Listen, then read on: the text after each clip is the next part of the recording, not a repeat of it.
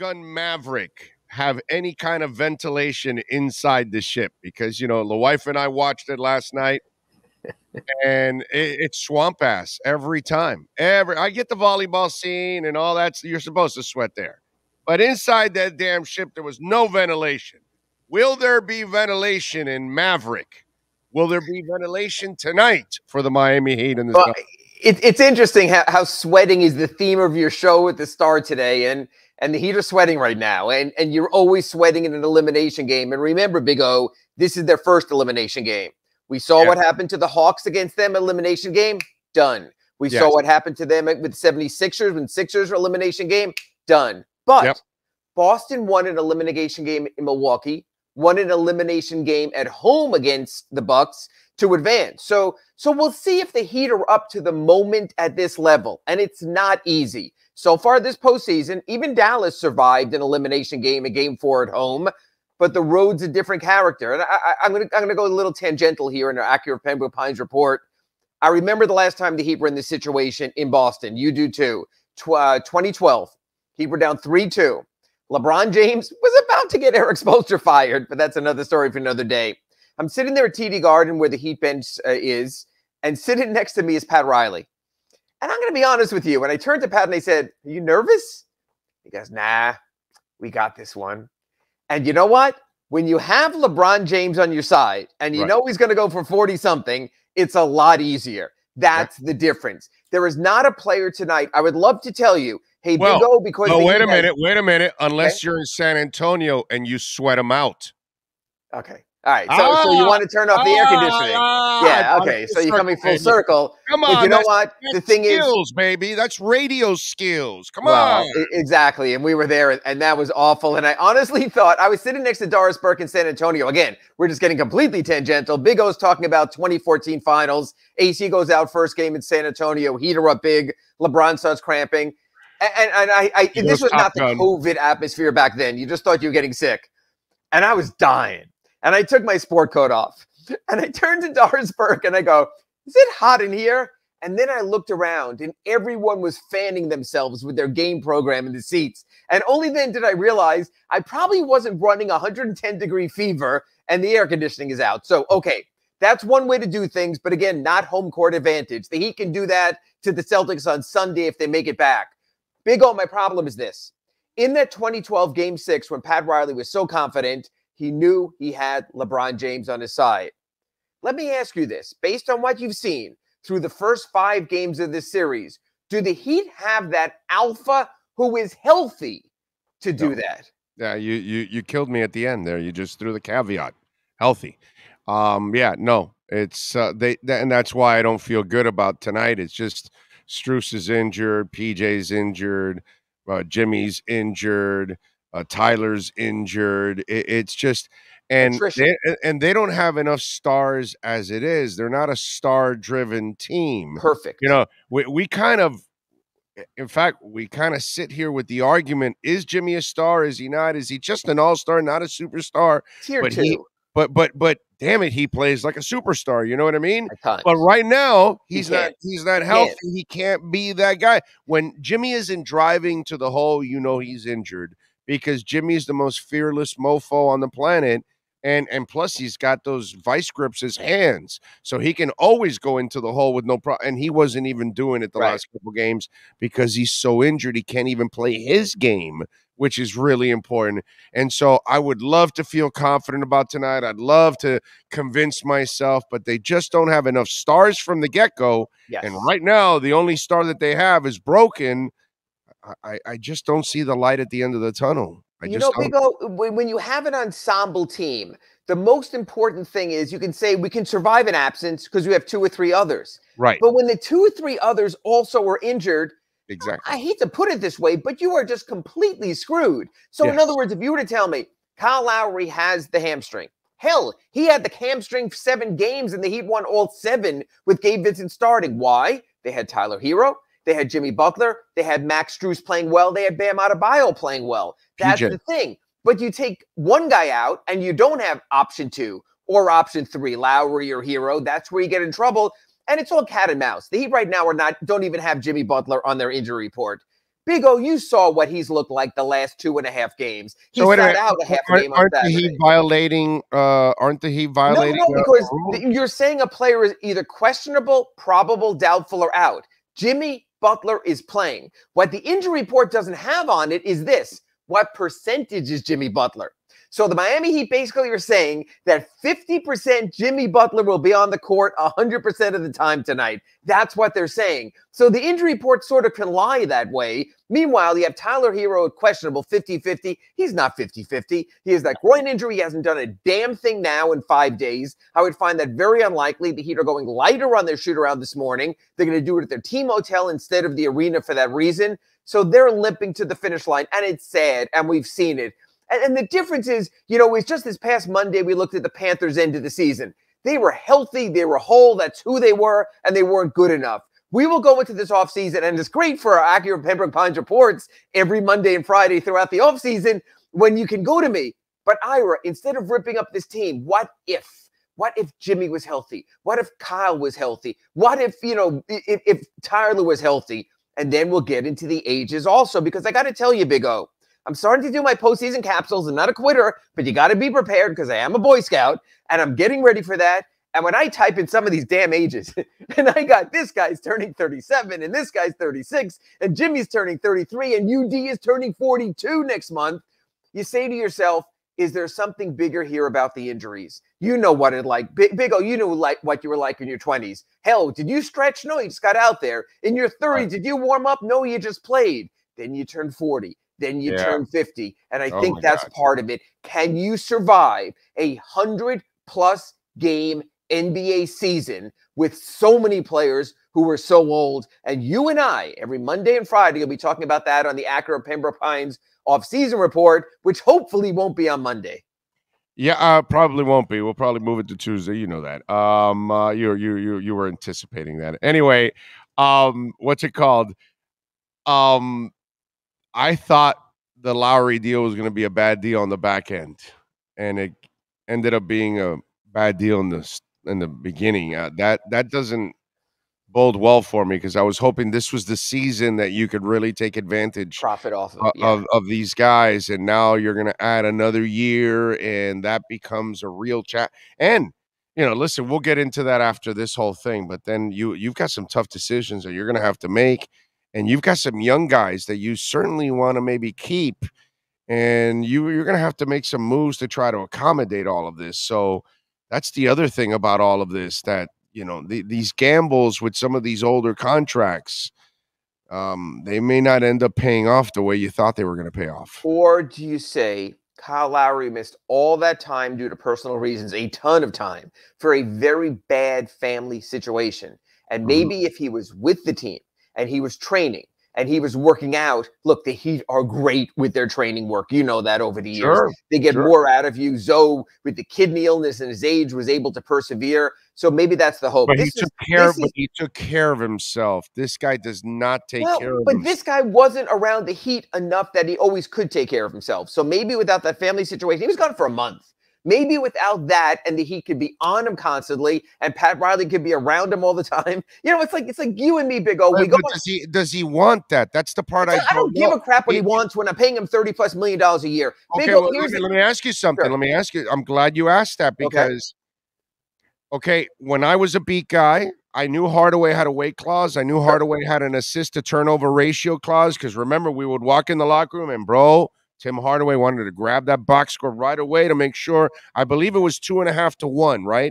It had to be. It was close to 3 to 1. 2.5 to 1 might be right. Yeah, I think it was 2.5 to 1 that he had to have, and every day he'd look at it to make sure because he had like $1.5 million signing bonus. Big, especially in those days, money is compared to today. Yeah, exactly, enormous. And so I know he had weight clauses for other people and all of that, but you already signed this guy, and maybe there was no weight clause in there. So and I'm sure there wasn't, and I highly doubt that Kyle Lowry ran the heat conditioning test either. No one's been able to tell me that. That's what I'm saying. So how here's how, Big O. Here's a guy that's never been like that his whole career is going to be willing to work out now? Because you and I have both been through this. We have both been on diets, and we both have had our wives look at us at times and going, do you really need to eat that right now?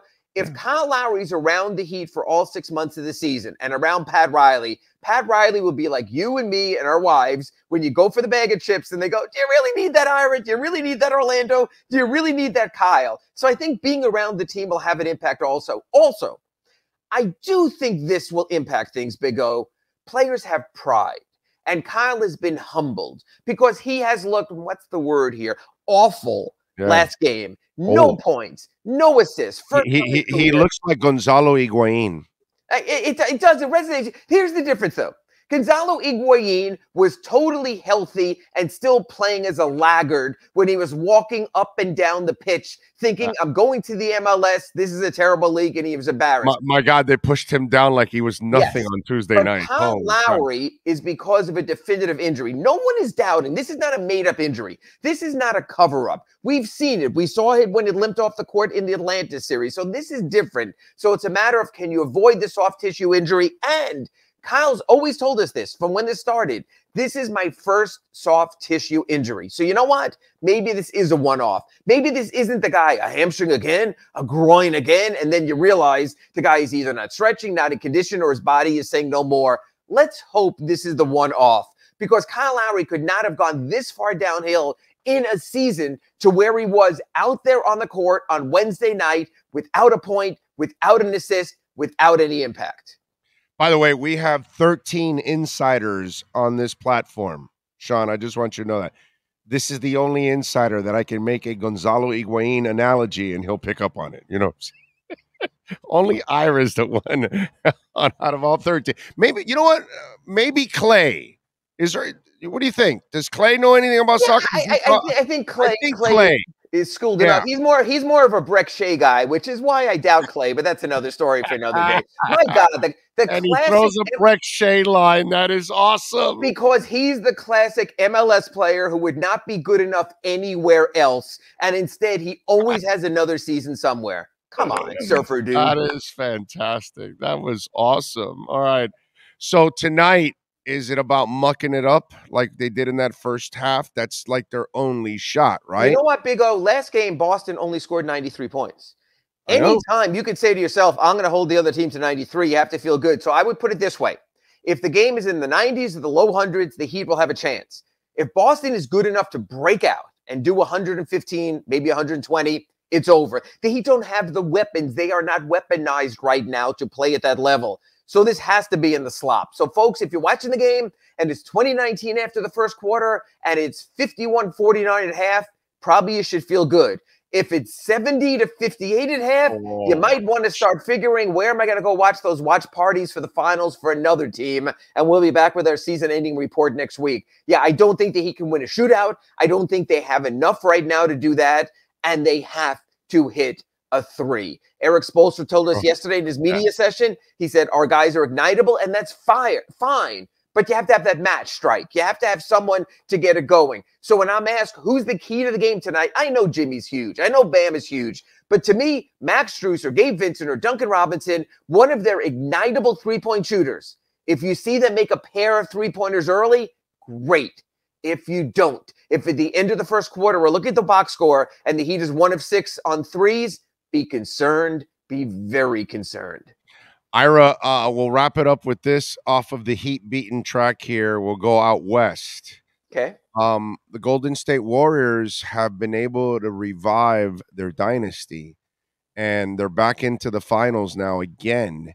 And there's nobody to say that they can't actually challenge for the finals over the next couple of years. Sure. It's going to become an incredible story now, because that valley of all kinds of adversity that they went through, from injuries to defections and all that kind, and some politics mixed in there too, and all of that, they've been able to overcome it. It'll become a pretty special story if these guys are champions again, and if they're able to become multiple champions again with that little divide in the middle. That becomes one hell of a story for that franchise. Yeah, you know what? The West is not as strong as it previously was. I think the Warriors can distance themselves in the West. I think the Suns have a lot of contract issues. They have an older Chris Paul. They have the DeAndre Ayton free agency that's going sideways. So the Warriors are very well positioned. The East will be the grind-out conference for years to come. Milwaukee's still going to be good. Boston's still going to be good. The Heat are going to be good. Philadelphia is going to be good. Toronto is getting better. The East is going to be the grind. Golden State's really well positioned. Why? Because they stood by their men. Because when everyone says you got to get younger, you've got to get rid of these guys, you got to move on, Draymond, they stood by their guys. I think that's what the Heat need to do. I know these are tough moments. I know Jimmy's been hurt. I know Bam might not be aggressive offensively enough. I know Tyler was off. You have to stand by your core because Big O, the hardest thing in the NBA is to get a core. And so for all these people who are texting you or smashing your like button or saying the Heat have to blow things up, when you blow things up and start all over again, I've lived the tweak. Yeah, I've lived the Marlins. I've lived the Dolphins. I've lived 1,000 different incarnations. Stand by your men. Yeah, tweak, yes, not overhaul, not rebuild. I think the Panthers need to be tweaked. I'm sorry. Perfect. I have no issue with that. Yeah, because I don't think Huberdeau or Barkov are the superstar that you need. So I think Hubie's the guy you're going to have to move to go get that son of a bitch somewhere. Even instead of having four, you know what the Panthers need to do? They need to be Pat Riley. They need to go find Shaq, and they need to go find Mason, and they need to go find Butler, and they need to go find Timmy, and they need to go find Zoe. I don't know who it is because I'm not smart enough on the hockey side to know who's the disgruntled star out there available. What they need is the disgruntled. You gotta find that guy. They need the disgruntled son of a bitch who realizes playoff hockey is different than regular season hockey. Amen. And at the moments of truth, he's able to stand up to the pressure. They learned a very important lesson against Tampa, and it was a worthwhile lesson. All right. So I was going to wrap it up, but you led me to something before that, and that was DeAndre Ayton. And I talked about this a couple of days ago, but I haven't had you on since Monday. Right. So the Suns said, hey, DeAndre, we like you, brother, but you're not a max player. And, I looked at the numbers. I went back to it the other day, and Ayton's numbers, he averaged 17.2 points, Bam 19. He averaged 10.2 rebounds, Bam 10.1.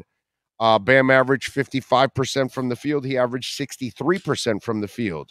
They're basically the same player. Now, defensively, maybe one's a little better in the interior. The other one's better, obviously. No, Bam is better overall than Ayton is defensively by a lot. No, but because of what he does on the perimeter. Right. What I'm saying, Ayton might be a little better in the interior. Yeah, but overall, he might be a little more stout. Mm-hmm. Yeah, he might be a little more stout. But my point is, they told him, you're really good, but you're not a max. Is that what the Heat, in hindsight, should have said? No. It's the exact opposite of what you and I just said. It's what we said is you have to find your core. Because if you didn't give Bam the max and you let him walk out that door, or he wouldn't take less, who the hell, Orlando Alzugaray, were you getting to replace him? Listen, again, I'm not of the ilk of getting rid of Bam.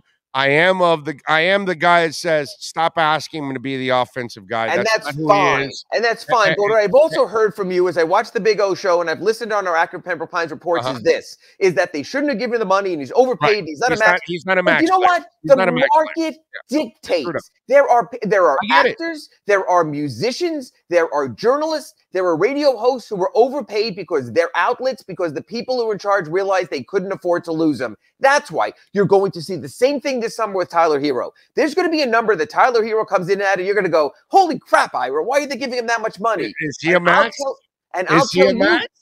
I'll tell you, Big O, that my answer to that question now, I'll tell you when we talk at Summer League, is going to be this. Okay, who else were you going to get? That's the thing. That's the thing. What six man is a max? He hasn't proven that he's a starter. You're going to pay him max? Okay, but he's almost he was fractions of points from being the Heat's leading scorer. So don't get lost in the role. Consider the overall contribution. That's what I'm saying is salary and productivity are not always on the same plane. You pay what the market dictates. And the NBA is a really good market right now, and you're going to have to pay. The great players in sports get overpaid. The grunts get underpaid. It's just the way it is. So Tyler will get his $25 million, while Max Strus is making 1.8 because that's just the way it is. Yeah.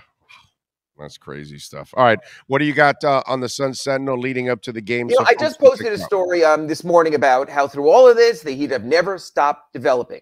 And so they have Javonte Smart, they have Michael Mulder, they have Hayward Highsmith. They have their summer league practice team already working. They're there before practice, after shoot around with the coaches, getting as many reps as they want. They're getting ready for that. And remember, at the end of previous season, they had guys like Duncan Robinson, Omar Yurtseven, Kendrick Nunn, who came in late, you never saw in the playoffs, but they were so ready for summer league and then so ready for the next season. So I spoke to Omar and I spoke to Duncan Robinson and I asked them how valuable are these minutes, and they said, you will see this when the Heat get to Summer League. When the Heat get to Summer League and Orlando Alzugaray is courtside, you will see the payoff of all that work. That's posted right now at sunsentinel.com. The cycle that's going on now is the cycle they didn't have the last couple of years because of COVID. Because of COVID, absolutely. Yeah, it's back on. All right, follow him on Twitter at Ira Heapy. Catch his work there at the South Florida Sun Sentinel. And, of course, you can catch him on the most complete platform covering South Florida sports right here 3 times a week. Ira, thank you. Have a great weekend. And I'll talk to you from San Francisco in the NBA Finals next week because you got to believe. Thank you, Big O. You got it. There you go. Ira Winderman. All right, our Acura Pembroke Pines Miami Heat report.